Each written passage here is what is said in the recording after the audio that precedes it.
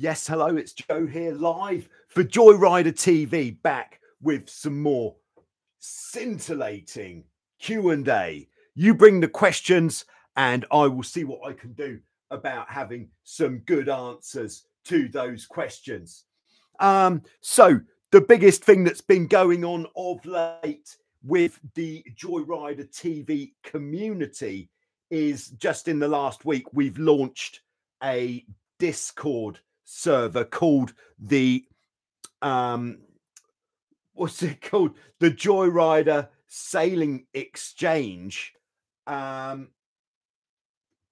I'm just going to put a link in the live chat now, and there'll be a link in the video description later if you want to get involved. So there is the link in the live chat. So what is it and what is it for?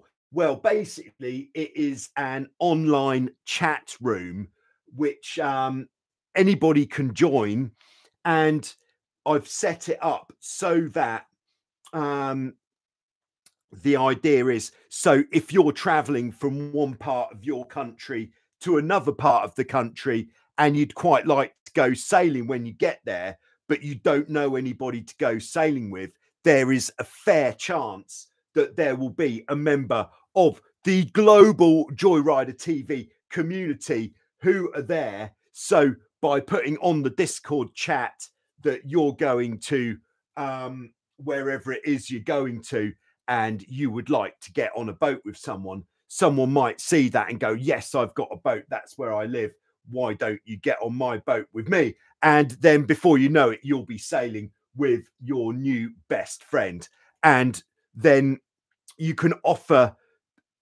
your services as well. If you've got a boat and you like taking people out, put it on the Discord chat, and people might see that and go, well, I'm going there in a couple of weeks. And then before you know it, we've got more people going sailing, and you're getting more use out of your boat, meeting new people. Good times are here again. So that is what we are up to. All right, I'm just going to say hello to everyone who is in the live chat already. So we've got Fred on board. Hello, Fred. Great to have you with us. Leland Lee is there from Clearwater, Florida. Great stuff. All right, Zach is home and he's joined in today. Great to hear it and great to have you with us. Unfortunately, my ability to read Russian or that kind of text is extremely limited. So apologies to anybody using that alphabet because I just can't read it. We've got Benedetto from the Tyrrhenian Sea. Wow. I don't even know where that is. All right, Matthew's on board from Baltimore, USA. We've got Martin on board as well. Martin from Malcheski Composites. Oh, yes. So if you weren't tuned in last week, you missed a treat, because what we are looking at, you'll like this, Martin, is on the speed stick, there has been offered up a Hobie Getaway competition, and whoever is the fastest Hobie Getaway on the speed stick by the end of the year is going to win, as sponsored by Joyrider TV and anybody else who wants to chip in, Malcheski Pro Joyrider tiller extension to really pimp that Hobie Getaway. I think this is a great idea, and your getaway is never going to have felt as good as when you're holding one of those sweet tiller extensions in your hand. So there we go. Hello, Martin. All right, Ewan's on board. Ewan, one of the Wild Wind team of 2022. He says, new shed, Joe. Well, funny you should ask. Yeah, one of the big, well, not one of, probably the biggest project to be undertaken in recent years is currently underway, where we've got some of the Wild Wind team, Ollie and Ash, slaving away on the Wild Wind beach right now while I'm doing this, taking the old shed to bits. It's a big shed, and getting all the stuff out of it so that it can be replaced with a brand new facility on the Wildwind Beach. This is a massive undertaking, and shame not anybody else fancied coming out to give us a hand. All right, Stefan's on board. Good morning. Isabel's on board. Hello, Isabel. All right. Oh, Benedetto says the Tyrrhenian Sea is in Italy, Fort di Marmi. There we are. All right, Kevin's on board from Kiel in Germany. Great to have you with us, Kevin. Also coming in from Germany, we've got Max. No wind in southern Germany today, so I'm just back from biking until I've reached the snow. Just back in time. Great stuff. Great to have you with us, Max. We've also got Mr. Tony KP in Denmark. Tony's wife checking in. He is here as well, of course. Great stuff. Great to have you all here with us. All right, yeah. So while you're watching this, like Leland Lee has done, you could sign up for the Discord group and have a little side chat going on over there if you fancy. I'm not paying attention to that while I'm doing this. I'd be far too distracted. So as you were, get involved. If you've only just tuned in, if you want to get involved with the Discord chat as well, you'll find the link at the top of the live chat.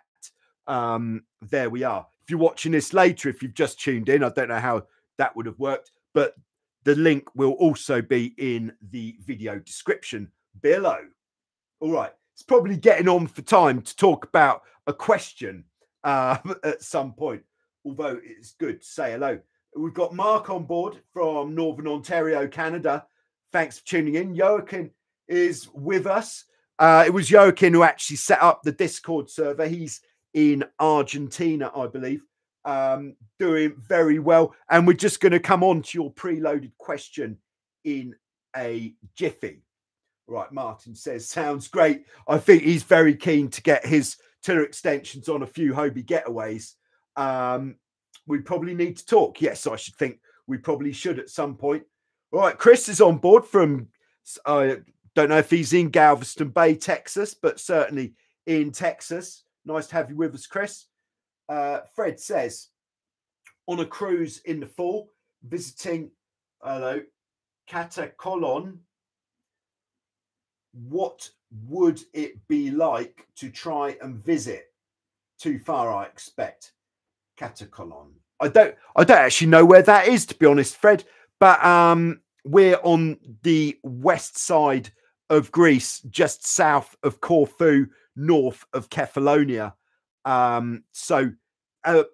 what is good in Greece at the moment, the biggest developments in Greece at the moment is the road network is getting better and better all of the time. So you can traverse the country in much less time than it used to take. So if you are in the country, in the right part of the country before the middle of October, then yes, you should head over to sunny Vasiliki Bay and get a bit of that champagne sailing action with us out here. Very nice too. All right, Chris is in the port of Houston today. We've got Frederick. Hello from sunny Sweden. Oh my goodness. We've got sunshine in Sweden. Very good. All right. Sounds like it's absolutely chucking it down here in not very sunny Greece at the moment. Yes, it has been pretty nice, but the rain has come once again, but that's good for the grapes. Greek wine. It's a new taste. All right, we've got Tim on board. You're the best. Ah, stop. Ryan's here from Maui. Nice to have you with us. Soaked with heavy rains for a couple of weeks. Oh, no. Yeah, I know how it feels. But anyway, question number one from contestant number one, and that's Joaquin in Argentina, who he sails a Wildcat F18, which has got a self-tacking jib. He says, my jib traveller is getting stuck when the sheet is pretty tight. It's worse, but it's also a problem in other conditions. The rail does have a few dings and scratches, but they were already there, but it seems to be getting worse. I already tried the usual cleaning and silicone spray, but this really doesn't solve it. Maybe you've got some experience with this. Maybe I do. All right, let's draw a picture. Been waiting to draw a picture. Really like drawing the pictures, actually, even the ones that don't come out so well. So what should we draw? Let's draw.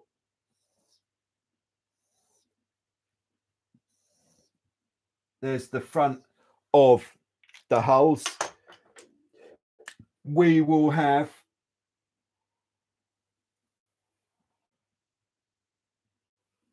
there's our front beam.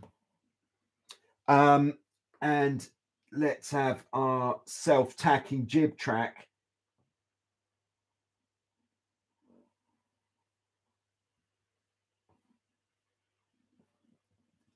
Not to scale. So first of all, for those of you who don't know about a self-tacking jib, you may think, what is this witchcraft of which you speak? Well, it is exactly as it sounds. What we have in front of the front beam, as indicated here, is a curved track, much like your traveller track. And on it, you'll have, much like your traveller car, and then attaching to the traveller car is the jib. Something like, nothing like that, in fact. But it will attach to the corner of the jib. And it means when you turn the boat through the wind just catches the other side of the jib and blows it across. So when you're tacking or jibing or changing tack, generally, you never have to physically change the jib from one side to the other. And then the other nice thing with the self-tacking jibs is the system is completely continuous. So this is a cleat, by the way, and as is this on here. So the sheet ends up on both sides, but you don't have to use the sheet from the opposite side like you would on a conventional system. You can use the one that's closest, which makes it a lot easier to get it uncleated and cleated and altering the tension there, because the whole system is continuous. Very good. But Joaquin's problem is that the car is getting jammed. Now, it could be that the car isn't running very nicely on the track. So what I would perhaps have a look at first is just these tracks do move up and down just because the angle of the jib isn't always going to be the same. So just making sure that the track is absolutely clear of other ropes and things. Just do it when you're not sailing. Just run the car with a little bit of tension in it. Maybe put a rope onto it or something. Run the car from one side to the other a couple of times, pulling on it quite hard, just to see if there are any sticky bits. But I wouldn't expect it to be that, because this car is not under as much load as your main traveller car. So what I would expect it to be, and what I've experienced in the past, is you might have various lines which are going underneath the track. So it might be, we generally have some, so if lines which have blocks attached like that, so that the sheets then go underneath the track, through the block, and then forwards. And if the ropes holding those blocks are the wrong length, then they can actually be touching the underside of the track. So when the car gets to those ropes will actually stop the car from going any further. There could be some other ropes involved there, but I would just really have a look at it when it's rigged, and on land, just push the track from one side to the other, and you could actually see if it's just jamming generally or if it's jamming in certain positions, and then see if there's any ropes or anything that is in the way obstructing it. Because what might happen is when the jib is in one position, this track might sit a bit higher up, which means on the beach, maybe it looks like there's nothing that's going to foul the track. But then when you get sailing and you crank it in, then perhaps the track is pulled more down, which means it's more likely to get fouled by stuff which is possibly underneath it. So that is my first suggestion. Suggestion number 2, and I've seen the first 2 words that Martin has just written: new balls. Yes, in your traveler car here and in your main traveler car, if when it's going across it's a bit grindy, then maybe it is time to replace your traveler car balls. Replacing the balls on these traveler cars is only applicable to the bigger boats like the Formula 18s, the Tornadoes, those sort of boats where you've got a ball bearing traveler car. So not on the Prindles, the smaller Prindles or the Hobie 16s and such. Do check out the video how to replace your traveler balls. That will show you how to do it. Now, the alarming thing with the traveler balls is for a little bag of balls, it is more expensive than you would imagine. Apparently, these balls, I believe, are made of Teflon, and perhaps that's why it is expensive. All right, so just looking in the live chat for responses to this topic. Joaquin says, the jib sheets are a problem for me, but I already tested them, taking them out of the way. But the free car is having some issues itself. There are 2 or 3 places that it gets stuck. Yeah, perhaps that sounds like maybe it is a balls issue, because what the balls do inside the car, if we look at the bottom of the car, is you'll have like a run of balls at the top and then the same at the bottom like this, and then the track goes in the middle thus.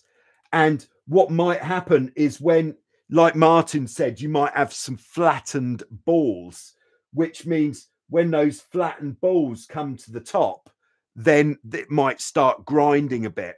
It could be that, but worth also taking a small file to your track and just checking it for any bumps, bits sticking out, and just see if you can smooth it out a bit. All right, so just looking back.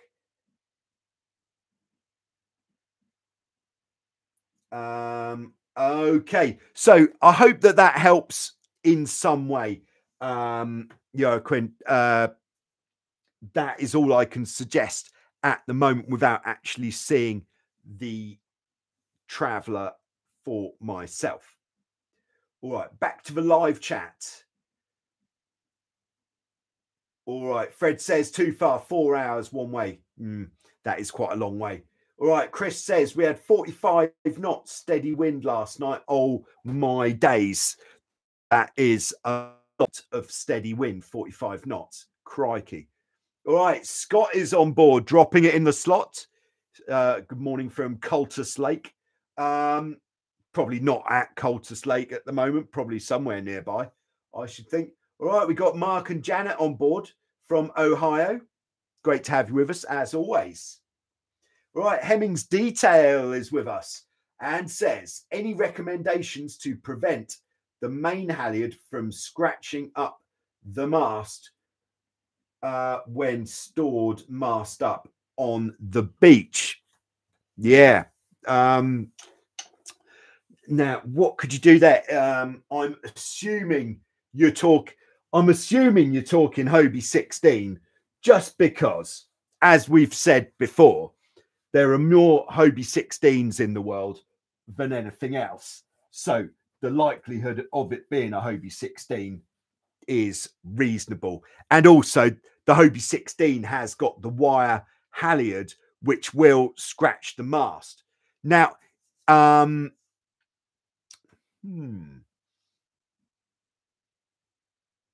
just trying to think. Yeah, so it might actually be while you're sailing that the halyard is scratching the mast as well, because you've got the wire halyard running down the mast, and then where it's tied onto the rope a bit higher up will be where the wire part of the halyard stops. So maybe while you're sailing, that is going to be sort of shaking, vibrating a bit, which might be just knocking into the mast. So really, there's not that much you can do about it, except what you could do. I say there's not much you could do about it. Yes, there is. All right. So if this is the yeah, this is the right end.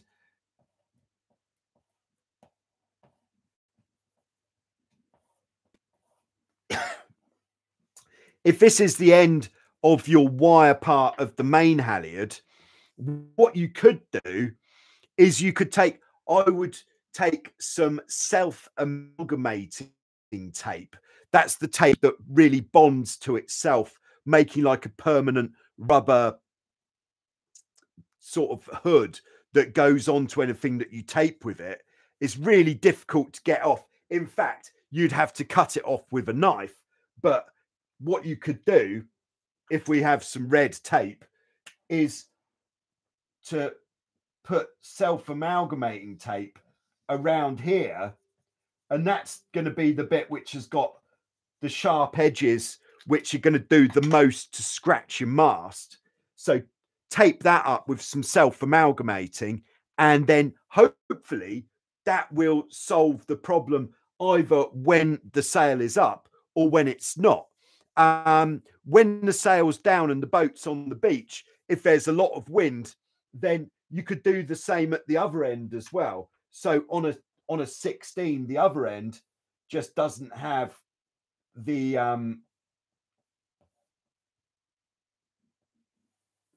it's a much longer loop where the shackle goes to go onto the top of the mainsail, but you could do exactly the same thing there as well, and perhaps that would solve the problem.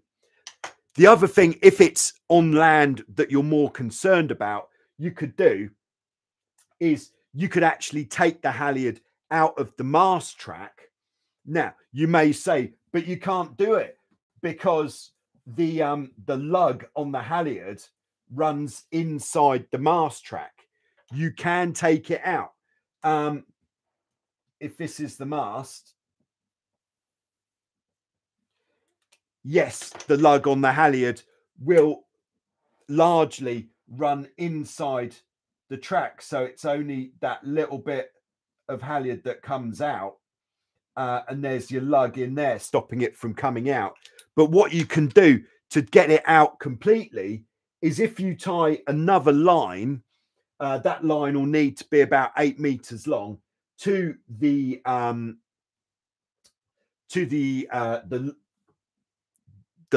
loop in the wire, where you would attach the sail when you're not using it. If you tie a bit of rope on there, pull it all the way to the top, and then with this extra rope, go quite far back and pull it down backwards, that will actually mean that that lug is going to be outside of the mast track, which means that you could then secure the halyard, maybe tie it tight to the back beam somewhere, so it will be away from the mast. Problem perhaps solved. So there we go. That is what I think on the topic of that.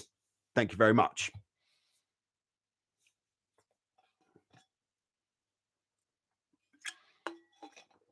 All right, next. Matthew says, I want to replace my 1984 Hobie 16 original jib halyard block assembly with the newer Aussie style jib halyard system. Is this a good idea?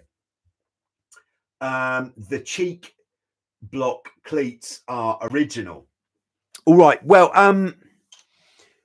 now the one thing that so for those of you who don't know, the Aussie style jib halyard system basically puts a bit more purchase on your jib halyard so that it makes it easier to get the right amount of tension. So this is all going to be at the bottom of the mast. So here's the mast. Then what we will have is we'll have a block mounted flat against the mast at the bottom here, which will be at the front of the mast. Then we'll have another block the same mounted on the side of the mast. Then we'll have a cleat, which is going to look similar to the block. And then we still have the horn cleat at the bottom of the mast. So rather than with the older boats, they would just have the horn cleat on the front of the mast. I'm not sure if that's the same in the USA, but in the European older boats, they just have the horn cleat on the front. But with these, what we do with this Aussie style, the halyard comes round, around that block, through the cleat. So that is a cam cleat, which makes it very easy to lock the halyard off. And then at the bottom, the horn cleat. So we're using the horn cleat as well as the cam cleat because we don't want to trust the cam cleat with all of that pressure, because that is a lot of pressure for a mere cam cleat to handle. So is it a big improvement to the performance of the boat?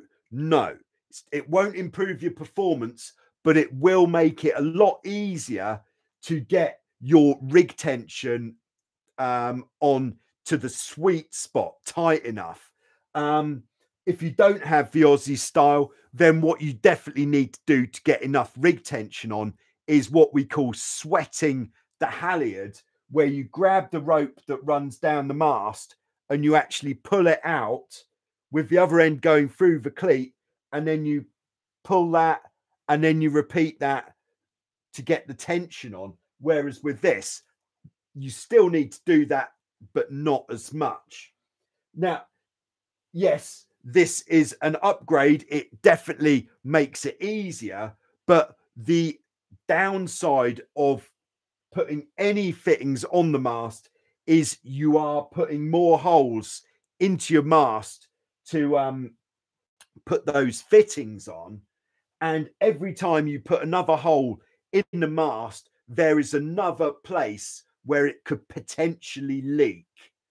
And I would say if it was my boat, I wouldn't upgrade to this system, because I've experienced enough leaky masts in my time to know, even with the best intentions, like you use the caps on the pop rivets, which Hobie called, I don't know what they call them actually, rivet caps, which are basically like that and totally sealed. And then the pop rivet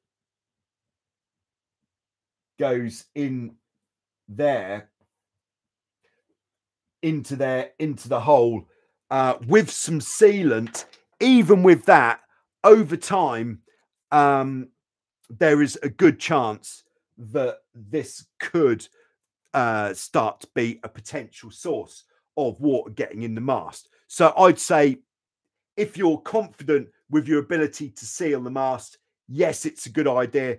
But if you're not as confident sealing the mast, then I would say don't do it.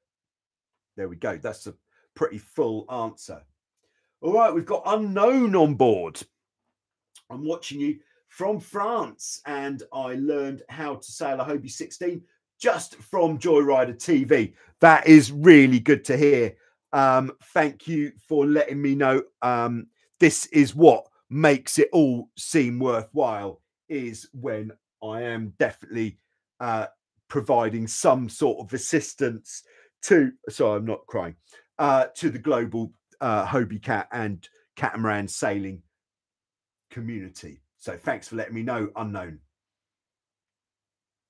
All right, so episode is on board. Add rubber tube around it. Yes, I think that's, yeah, similar kind of vibe to what I said with the self-amalgamating tape. All right, we've got Paul on board in Italy. Great to have you with us, Paul. A bit late, but we'll see the recording. No problem at all. All right, here we go. Jochen says, this is new information for me. Don't use self-amalgamating tape. It looks great at the beginning, but after some time, the sun gets sticky and really messy. My boat was rigged with it and wasn't a great experience to clean. Okay, so back to the drawing board there a little bit for a different type of tape. I find that if you use electrical tape, which is very commonly used, I think electrical tape might even be more commonly used on sailing boats than on electrical things. It's unlikely, but it could be. But the electrical tape, after that's been cooked by the sun a bit, that leaves a really horrible sticky mess. All right, thanks for that. All right, Paul says, I saw the first runs between the marks of the start of the third leg of the ocean race, and it seemed like our round the rock race in Vasiliki. Yes, great stuff. Yeah, is it called the ocean race this time? The ocean race is actually based on the round the rock race at Wildwood Sailing Holidays. Very good. All right, Matthew says, on my boat, there is a block below the horn cleat. Both are mounted on the left side of the mast. Oh, right. Okay. Yeah, I would say if you've already got a block below the horn cleat, you're kind of halfway there. So I would say if you find it very difficult getting the rig tension on, then yes, upgrade. But if you find it not too much of an effort, then leave it as it is. All right, Joachim, back with the tape. Heat shrink or other tapes. He's used 3M 3903 tape on the mast to protect it from the Spinnaker halyard block, and works very nicely so far. So there you go. That's 3M 3903 tape. I'll be checking that out myself. All right, Matthew says at the bottom of the jib halyard is another block you can route the halyard rope through to get the 2-to-1, 3-to-1, like the Aussie system. Right, there we go. All right, so we've got Ollie Smith on board, one of this hardcore setup crew, working on the Wildwind Beach, who says up having a lovely nap, listening to the rain. That's nice. Yeah, so not getting stuck in so much this afternoon.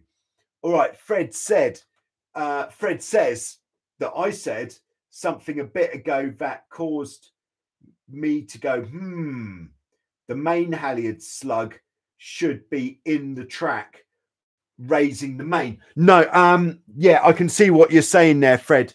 So not the main halyard slug itself, but the second one, the one that locks it in, definitely the one for the reefing point.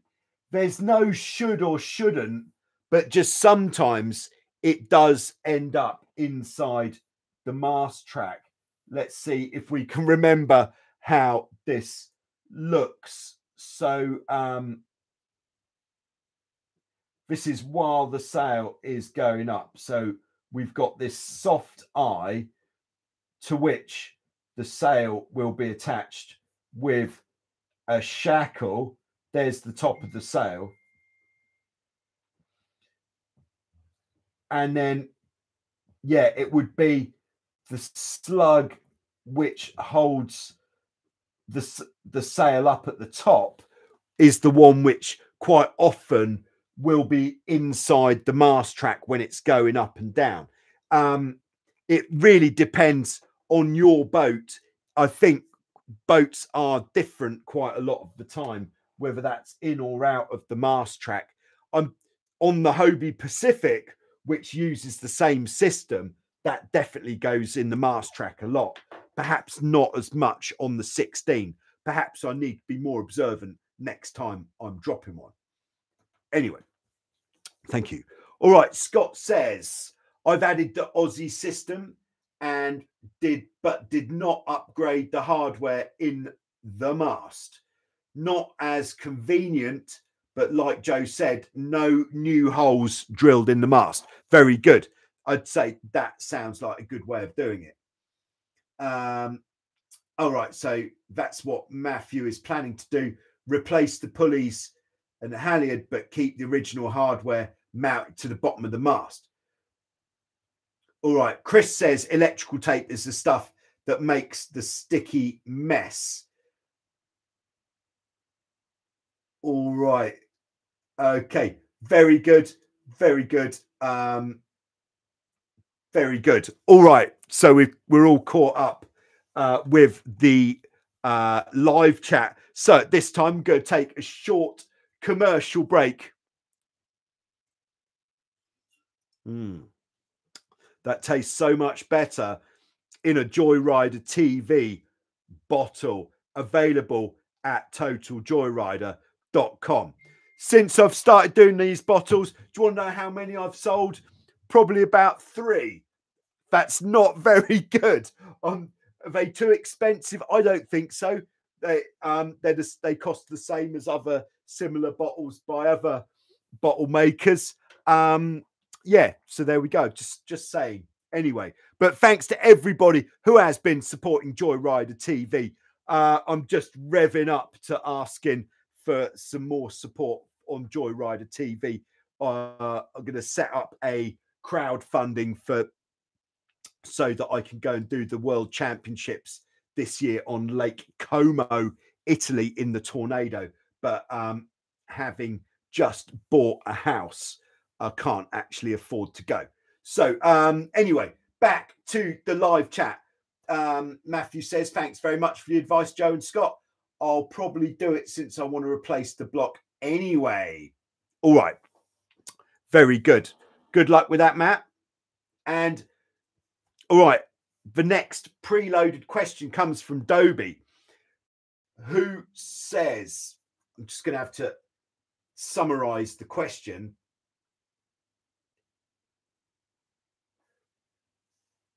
All right, so putting the mast up and down on a catamaran, what is the technique and what is required?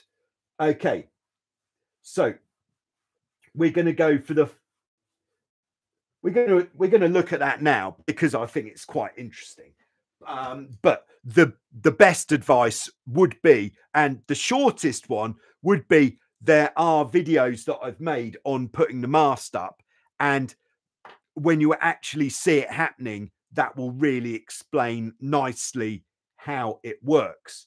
But what we're doing when we're putting up the mast on a catamaran is we're doing it like a big lever going up. So what we would do before raising the mast if this is the boat, this is getting fun now, isn't it? Yes. All right. So red for the mast, I think. So the mast, we would have like this before we raise the mast, and then depending on the age of the 16 that you're using, will really affect what sort of security we've got to keep the bottom of the mast engaged in the what do you call it? The mast base in the mast step. So the mast step would be it's on there, yeah, like a little, almost like a little pool attached to the front beam, and then the mast base has got the opposite to that, and then on a 16 it would have like a nose like that,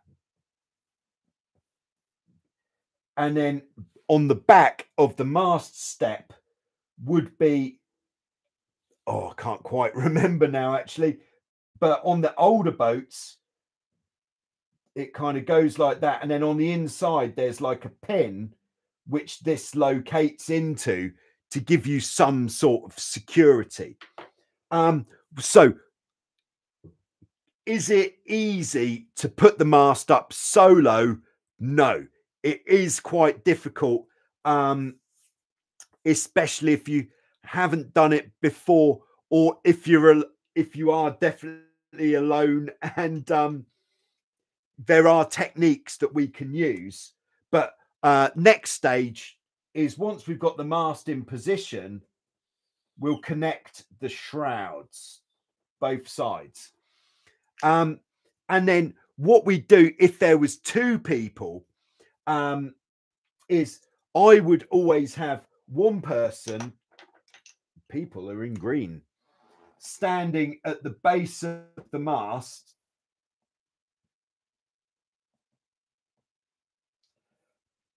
basically his job is going to be just making sure that that bad boy stays where it should be and doesn't pop out, just for security. Being careful, of course, not to get a finger caught in the mast step. That could really make the eyes water a bit.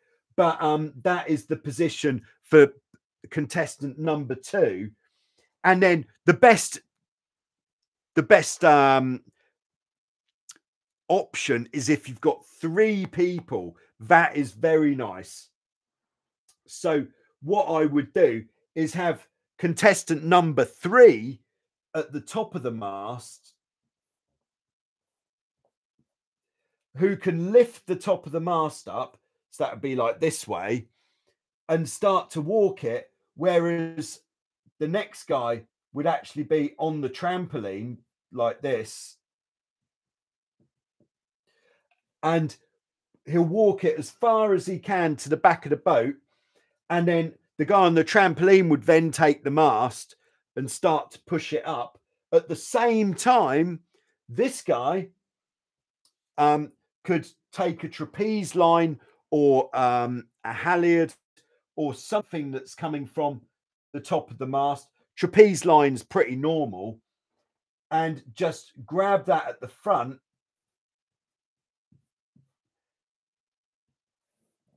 and pull from here. So for that to be long enough until the mast's up a bit, oh sorry, blue for the rigging, until the mast's up a bit, you might have to tie an extra bit of rope onto that to make it long enough. And then you pull it up all the way until it's completely up.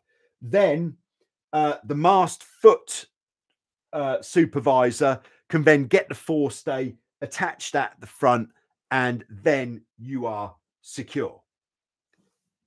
So there we go. But that's as far as I'm going to go with this, because the videos of it actually happening really do make it a lot more obvious how the process works. So do check out those videos on putting the mast up. Very good.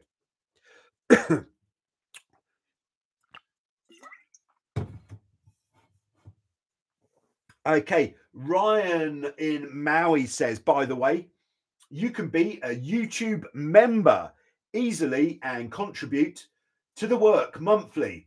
Thank you very much, Ryan. You can also get a custom emoji like this sick honey cat replica. Yeah, true. Very nice. Yeah, so YouTube channel memberships, very nice. And as well as the custom emojis, there is another perk of becoming a YouTube channel member. And what that is that basically, as soon as I've finished making a video and I've uploaded it, then you will have access to that video before it actually goes out. So if you're the kind of person who really can't wait until 5:30 on a Sunday Greek time for Show Us Your Cat, then you'll get it as soon as it's ready, basically. That's nice. Yeah, and granted, there's not a lot of videos being made at the moment because this behemoth of a task at the Wild Wind Beach is going on. But yeah, on the topic, there will be Show Us Your Cat coming this Sunday, and you're gonna love it. It is a Hobie 18 special. We're only featuring Hobie 18s, and we're featuring Hobie 18s in Australia that are, this could be controversial, but I'm going to say the best looking Hobie 18s that I've ever seen. There we are. Just laying it down. That is what we're looking at the weekend. So thanks very much. All right. So we've got, oh yeah, Fred says there is a vinyl tape, has no glue, that adheres to itself. I use this to bind the end of my battens. Easy to undo, no glue, could be useful other places. Might be the 3M mentioned above. Could be. Yeah, I haven't come across a tape that doesn't have glue, which is easy to undo as well as do up, but I'd be interested to hear more about that. Okay, once again, unfortunately, I can't read the Russian alphabet, so I don't know what your name is, but hello from Russia. I've been watching your channel for 3 years now. Thanks for teaching me to sail a cat. Great stuff. And teaching me English. Wow, that's the added bonus. And I think you'll find on Joyrider TV, the quality of the English is very high. Oh, yes. So thanks very much for tuning in. All right, Joaquin says the 3M 3903 has very good glue. Should have worn my glasses. Not seeing very well today. I haven't had any issues with cleaning it, but it sticks very well. The difference between good and cheap electrical tape is huge on the cleanup. There we go. Yeah, it's one of those things you don't really consider is when you're buying your electrical tape. Well, to be honest, here in Greece, you don't get a choice. You get what's on the shelf or nothing at all. But if you do have the option to get the good quality 3M tape, 3M seem to have it all sewn up in the tape department, then that's the one you should go for. All right, Philip's on board. He says, hello, ladies. Hello, Philip. Good to have you with us. All right, we've got more people tuning in from Russia. This is really nice that you guys are tuning in. I'm really hoping that this bit of Joyrider TV is providing some light in the less than ideal situation. But thanks for tuning in, and I hope that you're enjoying the content. All right, Philip says, freezing here in Ireland, roll on the summer. Just ordered a new set of sails from Whirlwind Sails. Chip has been at the machine again, running off some sweet colours. Very nice colours available from Whirlwind Sails. All right, Dobie says, I'll look for those vids. Great to have you on board, Dobie, as always. All right, Martin at Malcheski Composites.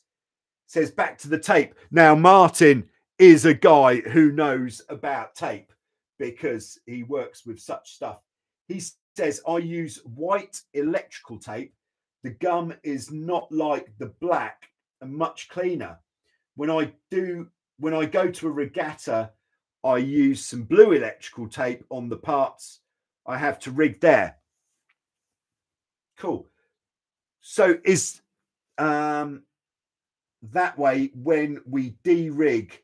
Oh, right. This is very sensible, actually. So then when they de-rig the boat, if he's sailing with an inexperienced crew, they know which tape to take off, which tape to leave on. All right. Scotch 33 in many colors. So Scotch 33 tape. This sounds very good. There's more to electrical tape than meets the eye.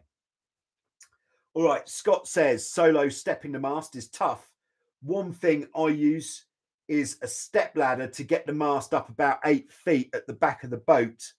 Help to get the boat past that point of inertia. Yeah, that is a great tip. So if for solo stepping, let's just have a look at solo stepping. How can we make it easier?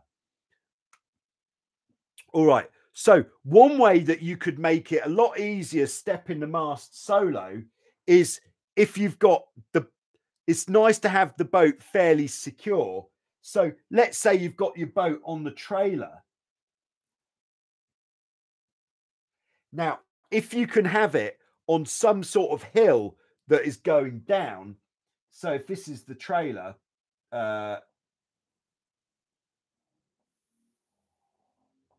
there's the boat. A good idea probably to either have, I would say, to still have the trailer attached to the car. I think I'm going off the screen there anyway. Or the car has just become a pickup truck.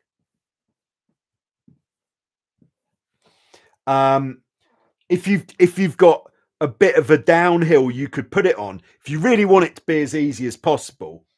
And then, like Scott says, have something like a step ladder at the back of the boat where you can prop the mast. And then the trick with putting the mast up solo is making sure that the mast step, this bit, is secure and there's no chance that it can jump out. So with the Hobie 14, Hobie 16, there is a mast hinge that can be used. I don't think it can be used on the much older boats, just on the boats from around 2000. But this mast hinge, basically, you could even make one out of, if you've got an old chain plate, you know, the stay adjuster, which looks like that with a load of holes in it. You could even make a mast hinge by cutting your stay adjuster, like maybe cut it about there, and then just use pins to attach here and here to keep it all together so it can't possibly jump out. And then from here, you can just, standing on the trampoline, sorry, the pictures are going a bit low rent now, push the mast up, and then the gravity will actually hold the mast up while you go round and put your forestay on. You could also, instead of a hill, you could just make sure that the boat is back to the wind. So the wind is going from this way. And that means, you know, if it's a strong wind day, especially once you've got the mast up, the wind is going to be blowing onto the mast. It's going to make it much easier. All right. So back to the live chat. Leland Lee says, I use this method and it's made my raising the mast easier. I think whether you're solo or with somebody else, the step ladder or put the mast on something technique is very nice. All right. Sean Morris says, just in case anyone's interested, I Happened across a 2004 FX1 for sale in south of England on Apollo Duck, £2,400 with road trailer. I'd say, Sean, that is a great deal. So if you're in the UK and you're looking for an FX1, there's one going for 2,400 with a road trailer. As we may have said before, that road trailer has got to be worth, if it's most road trailers that you see on a boat of that kind of age, generally in pretty good shape. So that road trailer is going to be worth about £600 on its own, meaning you are getting an FX1, which is a great ride, such a fun boat to sail, for £1,800 plus the trailer. That is a good deal. Thanks for pointing that out, Sean. Yeah, check it out. Apollo Duck is the website in the UK. All right. Martin says, be careful if the boat is not strapped to the trailer when stepping the mast. Yes, bad things can happen depending on where your cat is supported on the trailer. Yes, very wise words. So I would certainly make sure I've still got my front strapping on there so that when you stand at the back of the boat, it doesn't then violently do that. Yeah. All right. Scott says in the US, it's called a mast step link, and it's worked on my late model 16s, on all of my late model 16s. Yeah, I'm sure if you haven't got one, you'd be able to get one from Murray's over in San Diego or one of the other branches. Very good. All right. Fred says, I have a mast hinge on my Hobie 16 from 1974, but I've bought it and used in 203 or so. Could have been upgraded, I guess. Yeah, it could have been, but might be the original. All right, we've got Emre in Turkey. Oh, great to have you with us. Hobie 16 or Dart 16? Oh, here we go. I used to have a Hobie 15. Did you use the Dart 16 catamaran? All right, this is going to be the last question today, by the way, because we've been going for almost an hour. But I've got nothing to draw. Have I now? Yes, I think I've got something to draw. All right, so if you're watching this later, put it in the comments below. Would you go for a Dart 16 or a Hobie 16?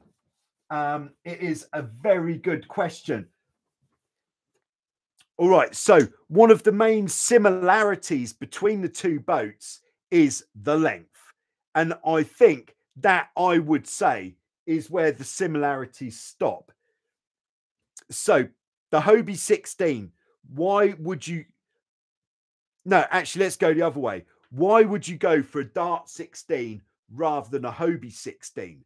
Number one, it is much easier to sail. That is what the Dart 16 has got going for it. It's less powerful and it's got a skeg hull. So the skeg hull...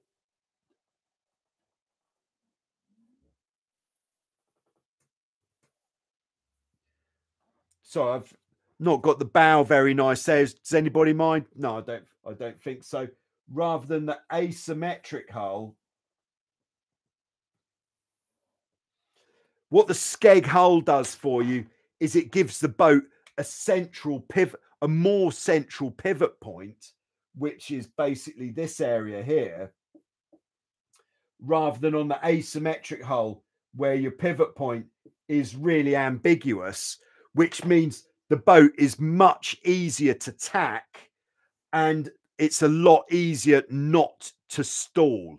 So the Hobie 16, definitely more difficult. Now, that is the number one reason why to go for a Dart 16 rather than a Hobie 16. Reason number two, the Dart 16 doesn't have a boom on the mainsail, and the bottom of the mainsail is much higher than on a Hobie 16, which makes it much easier to move around the boat from side to side, which I think that's a good feature as well. So it's a bit safer because it hasn't got a boom. It's less powerful, which means you can go out in more wind and it not be quite as much of a white knuckle sort of like hold on, scream if you want to go faster kind of ride. So another good point for the Dart 16. Another good point for the Dart 16. It's made of, I can't remember what it's called now, but the plastic that basically lasts forever. It's very, very tough boat. If you sailed another boat into the side of a Dart 16, the Dart 16 would just laugh at it and you might get a small scratch or something, but you certainly wouldn't get a hole in your boat from another boat. So those are the winning points for the Dart 16. Now, the Hobie 16, actually another one for the Dart 16, it's not as wide, which means when you're towing it behind your car or parking it on the beach or anything, you are getting those benefits of it not being as big. So it's easier to tow behind a car, doesn't need as much space to park it, those sort of things. There we go.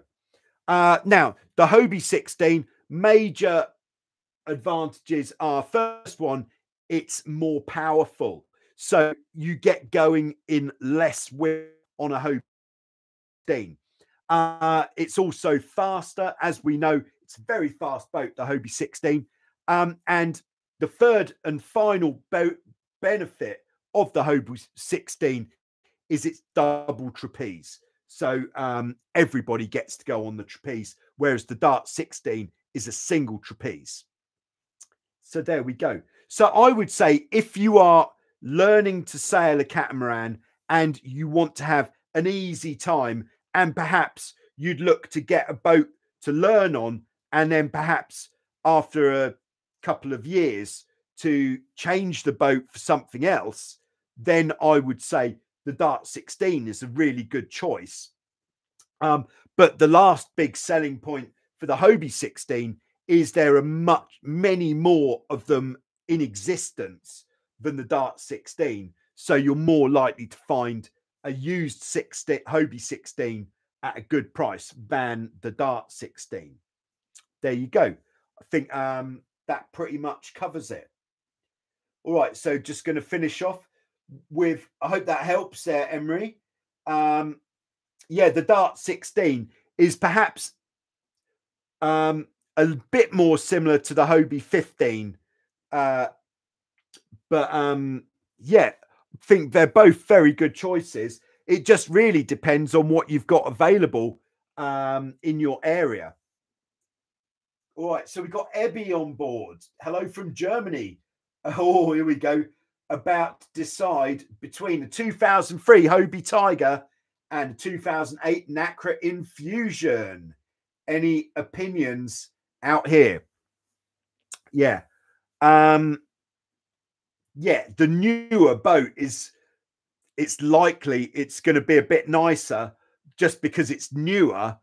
But back when, I believe in 2008, the Hobie Tiger was still winning the Formula 18 competitions at that point, probably through till around, what would it be? Till around 2012. That's when the Hobie Tiger was no longer competitive in the F18 fleet.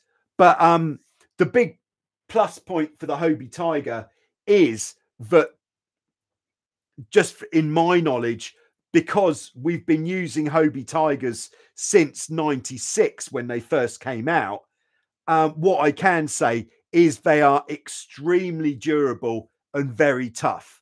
They can stand up to a lot of punishment. So it's a durable boat and it is going to last. Whereas the Nacra Infusion, unfortunately, I don't have so much experience with those boats, so I don't know. But I know that it's a great ride. It'll be really, really nice to sail. but the Tiger's nice to sail as well.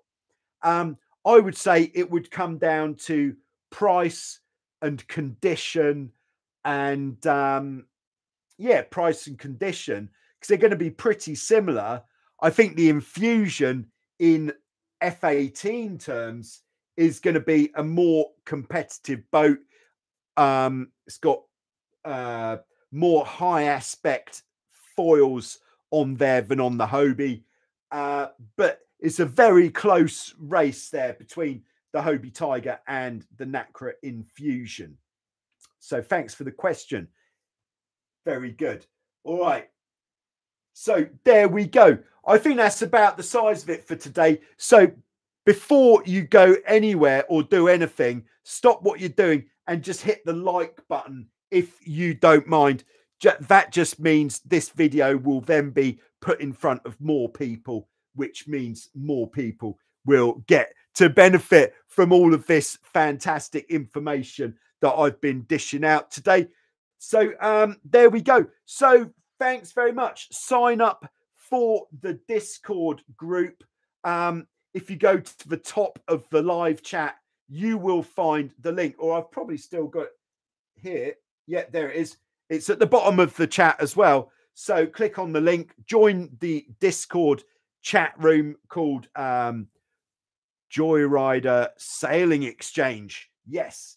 And I'll see you. I think I'll put it as a premiere, although I might not be able to make it on Sunday. So the Show Us Your Cat Hobie 18 special on Sunday. Hit the like button. Thanks very much. And I'll see you soon on Joyrider TV with some more. Thank you.